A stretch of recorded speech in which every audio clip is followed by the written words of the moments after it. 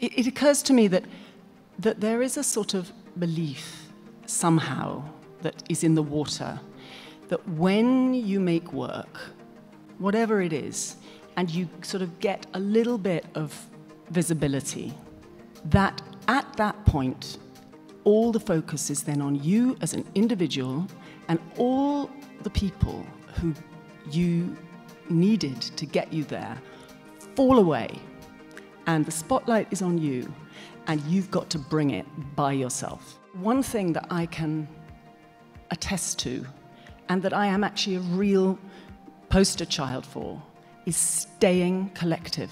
I've talked to enough younger artists recently about that particular pressure, and I would like to lead the charge for faith in collective comfort and support, because it's real. And I've done it for over 30 years. I've just stayed close to my peeps. And if that's the way you want it, you can do it that way. You don't have to cut and run.